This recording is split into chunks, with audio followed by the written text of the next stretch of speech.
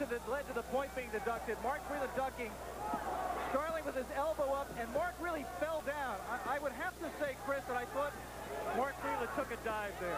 And he was holding as Starling's trainer came out and told the referee, Georgie Cruz, that after all, Breland is holding. Well, matter of opinions. That's what makes boxing and horse racing so different from opinions. And the great Travers Stakes coming up right here on Wide World of Sports later. Breland is the champion in blue. We're in the 7th round, scheduled for 15.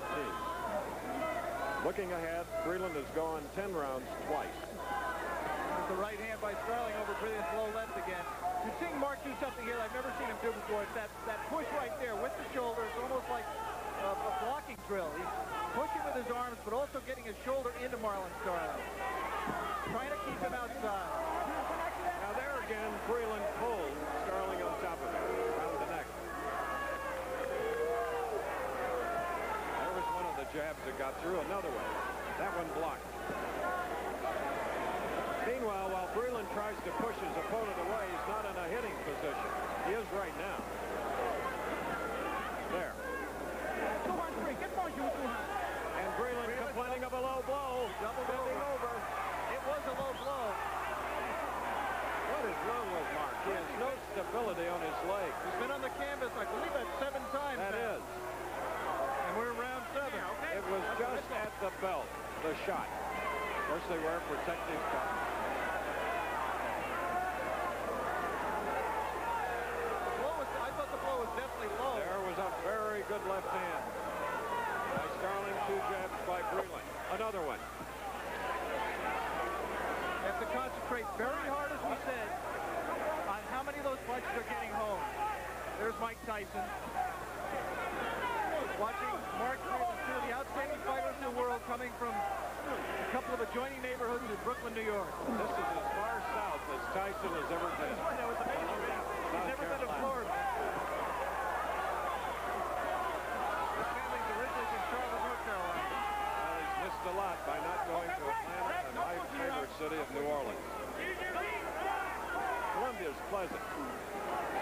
Mapped out, charted out in 1785. And it was General William Tecumseh Sherman that came through here. Destroyed the town. 1865. Well, they've rebounded. Again, Breland with the blocking tactic. Not a lot of good, clean punches being landed, Chris. Neither fighter able to see. Marlon Either Breland is really tired. I don't understand.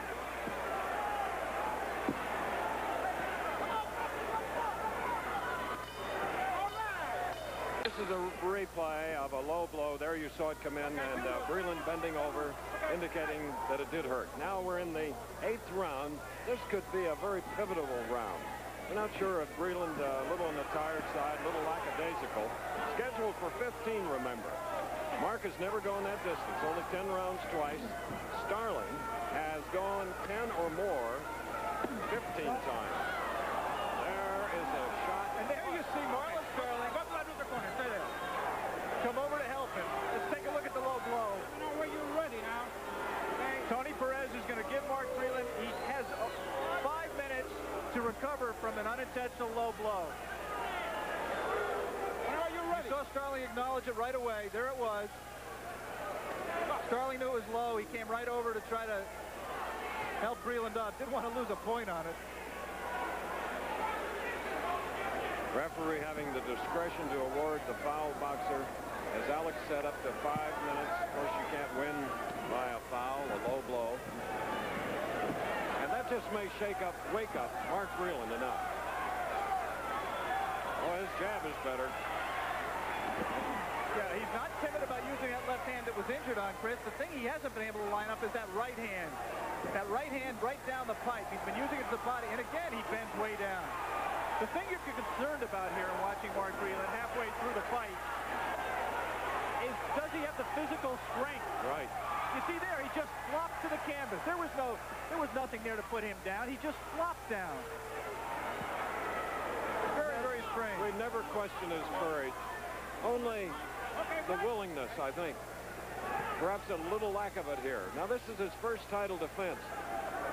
And he's come back to Columbia, South Carolina, where he fought a boy named Twining first round. He wants to make a good showing, but he's fighting an unorthodox, menacing, troublesome contender in Marlon Starling in red. Look at him. Keep peppering away. He pours in. And Mark looks a little bit tired right here. Yes. Second wind. He hasn't gotten it. His legs are a little lethargic at this point. I think Mark Breland's a very mentally tough kid, a determined kid. But when he goes down, flopping down like that, every time Starling puts any strength on him, good punches by Breland. A right and a left, and Mark tried to spin him, and you saw Starling put his left out and not let himself be spun. All right, the bell coming up, ending round 8 in about 5 seconds.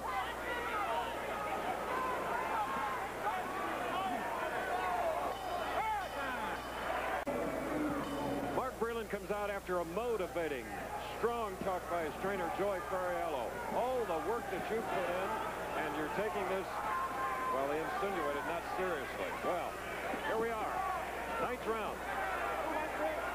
I think he's taking it very, very seriously. I think he has some questions about his own stamina.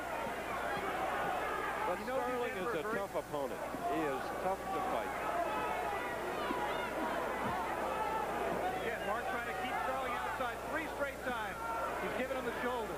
Okay, now he clinches. Starling corners complained that if you're going to penalize my man for throwing him down, penalize him for holding. My man's just trying to throw him down because he's being held all the time. And again, Breland clinching.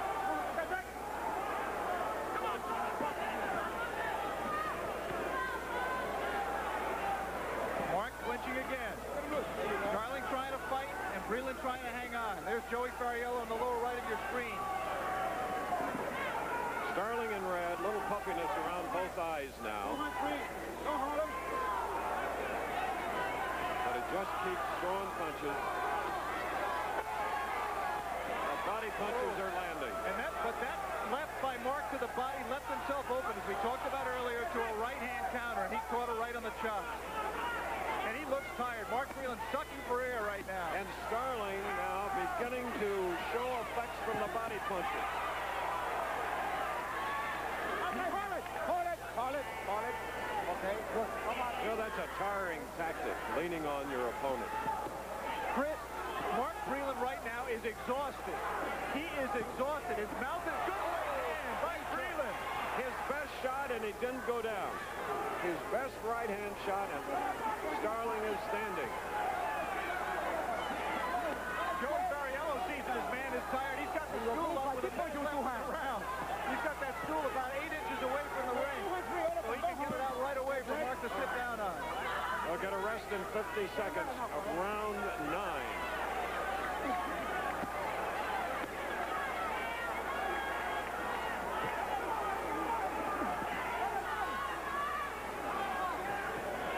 Mark Breland trains very, very hard, and he should get a second win.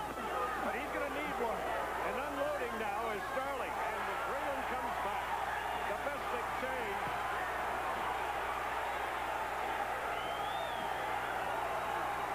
Starling's mouthpiece came out in that exchange, Chris.